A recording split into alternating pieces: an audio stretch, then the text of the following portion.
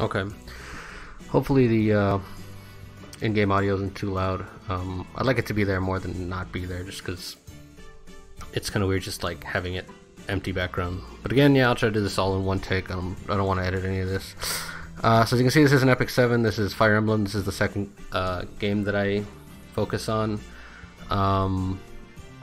Pretty decent standing, I think. I just want to go here really quickly. Let's go see account frequently asked questions, customer support, orbs. As you can see here, 444 bonus. That means I haven't bought any of these orbs. Not necessarily free to play. I do have the Fey Pass here. So 5 of those came from here, and you know, just general advantages you get from having the Fey Pass. But yeah, like I don't like buying orbs is the biggest problem. But anyway, the point of this video is I'm summoning for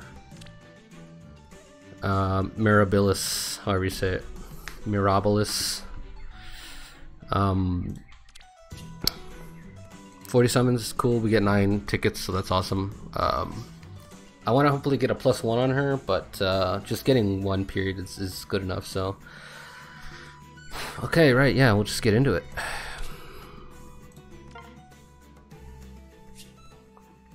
You want to do the whole circle just because that way it makes you get to the 40 faster. And again, like I said, like a +1, like you could snipe and probably get a +1, but that's alright. I don't really care too much.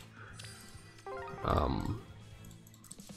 just want to get at least 1, and she's not really going to benefit too much from having a +1. It's just it's a good practice to do. The plus, you're either going to go +1 or +10 on every unit you get. Oh my gosh. Oh, okay, cool. He's 4-star. I thought it was 5-star. There you go, Mustafa. Oh, I forgot to clean up my barracks after this. I might have to go do that. Oh, this video's gonna have some editing in it then. I'm gonna have to cut all that stuff out.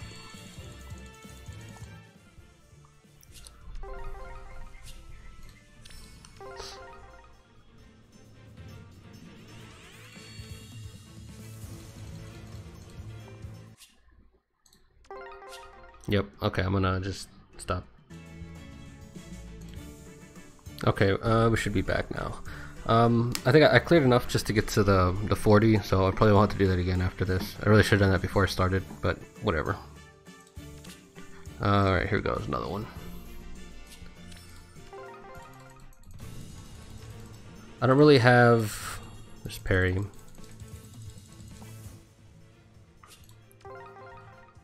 I don't really want to go for anyone else on this banner. It's just her, really. The new Anna is, I mean, it's fine. I couldn't care less. The red she's sharing with kind of irritates me that she's sharing with her, because I don't want that one either. And then obviously there's, we just got Mustafa, and fortunately he's 4-star. Oh look, there you go. Like I said, I didn't want her particularly, but I mean, I don't mind pulling 1 either. Let's complete this. It'd be funny if this is Mirabilis here. Nope. I think it's Mirabilis. There we go. What do we get? Plus attack? That's not bad. Let's see. Chili win. She has, where is it? Kestrel Stance 3. Probably father that off to somebody. People tell me Close Call is good, so probably both of them. So these 3, Close Call 1, 2, and 3, and maybe find Kestrel Stance 2 if I find it somewhere. I'm not sure who has that, but yeah, you can fire those 2 skills off, 3 and 3.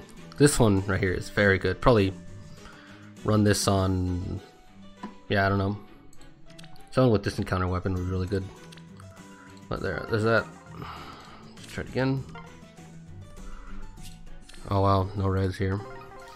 Colorless, I need a lot of colorless. I really hope I pull a lot of colorless orbs in the process of doing this, because I need Norns. I have a +6 Norn. I need Tethyses. I have a +7 Tethys. You can get off-banner units. The only off-banner colorless unit I want is probably going to be like Summer Xander or who's the other one? Takumi. One of the Takumis, there's like 30 of them, so I don't know. One of the Takumi is the one that has close counter. Basically, I just need close counter from this. From when pulling off banner colorless. What else? Oh yeah, that's right. I needed one more Felicia, and I'll have a +10 Felicia. So, that's basically it. In terms of other color stuff, I don't really know. I don't need any more reds. Yeah, most of my projects are like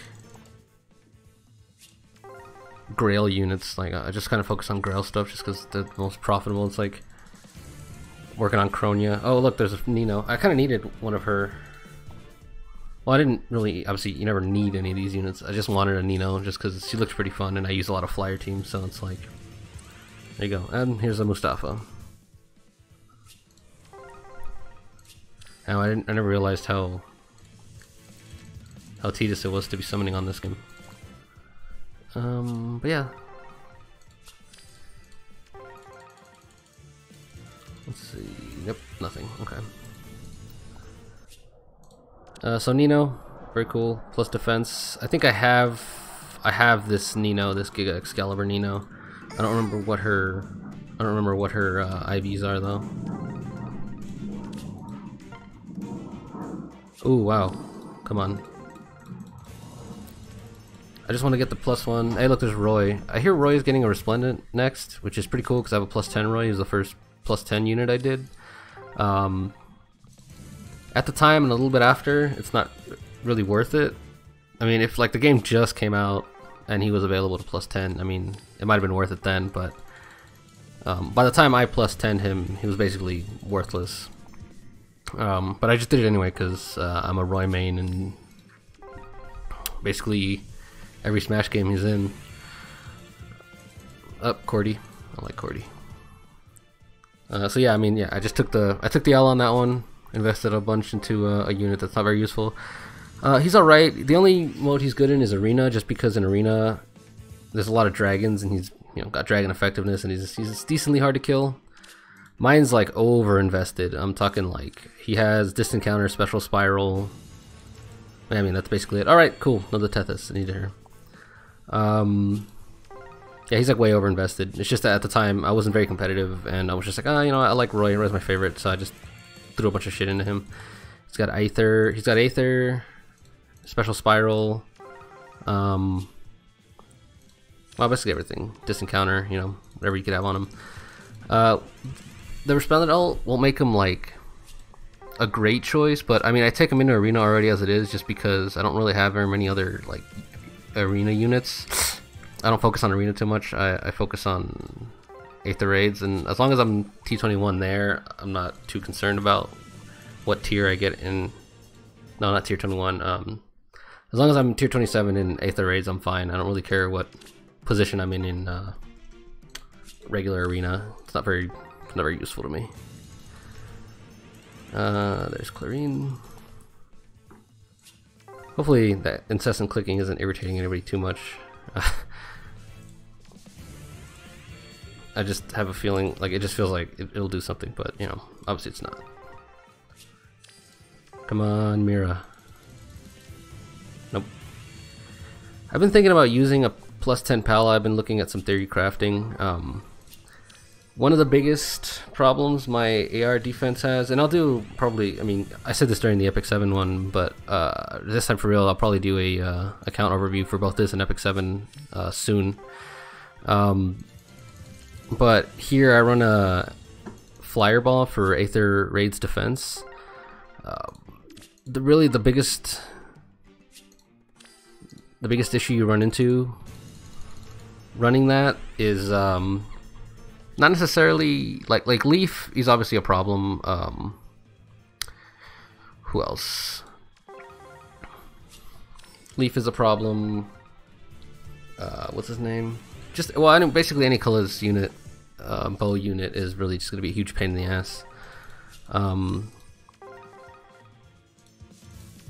Young Pala kind of went some ways towards helping that, but yeah, I don't know. It's like, or not. Yeah, well, young Pala and young Sheeta. I have 2 tickets left. I don't know. Let's see. I don't really care. Save the orb. So I have 2 tickets. yeah, I'm just gonna use these 2 tickets and get the last summons. I mean, this was supposed to be trying to be optimal here. I'm gonna pull that other red orb just in case. Let's pull this one. I'll have a ticket left over, which, you know, it's fine. Oh, are you serious? I can't believe this. I got pity broken. Wow, I didn't get any Mirabilis before the pity happened. That sucks. Let's see. Defense. I don't know. I have no idea who this is. I don't keep up with all the units. And she's got chill attack. Attack defense form could be useful on somebody. Actually, this would be pretty good on. Yeah, this would be pretty good on maybe like Est. Attack defense form could get 7. I have. Usually you're in Death Blow or Attack Defense Bond, but this would be pretty good since most of them, they just kind of ball up. Yeah, it's a flyer ball, obviously, they'll kind of ball up together, so getting a +7 wouldn't be too bad. It also makes it a little easier, you don't have to be like adjacent, so yeah, I might follow that off to her. Guard sword, blah, blah, blah, I don't care. Okay, yeah, that was not very worth it.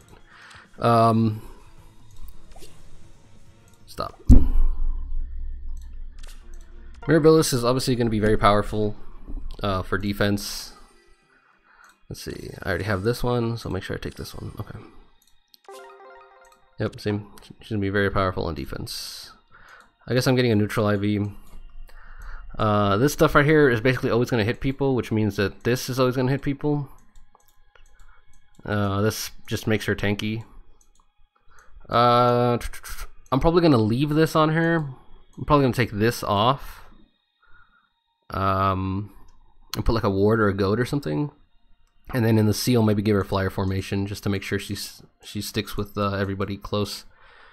The person who's holding my flyer formation right now is Mikaya, which kind of sucks, but I don't know, I'll have to see about that. But yeah, like she's gonna basically be uber useful. Part of the reason you want a +1, you want, you know, any merges on her, just because like she'll reduce how much lift you lose. Look, there she is! Yay.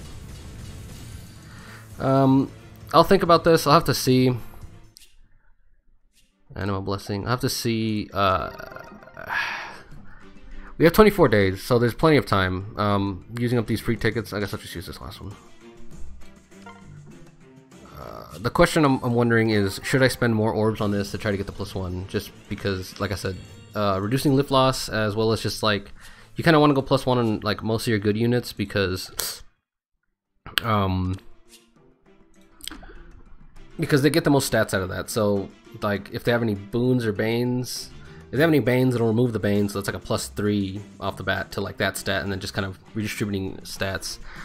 But yeah, you'll get the most benefit off of +1. +1 to +2, it's not as much. So you're either gonna, for good units you want to hold on to, you either want to have a +1 or a +10. There really isn't a middle ground you want to keep them at. Certain, that kind of goes a little different for like certain GHB units. You kind of want to have them like, sometimes, I don't know if they always come back, but like Aversa came back twice. So you kind of, you know, it's okay to keep her at a +8 because you're waiting for her to come back, and then, you know, be efficient with your grails, because grails don't come so easily. But yeah, I mean, that's that. You know, that's it for now. Like I said, I'll do an account overview, talk about everything that I have and where I'm at and where it is, where I feel the game is and whatnot. I've been playing this game basically since launch, since almost year 1. But yeah, so yeah, that's it.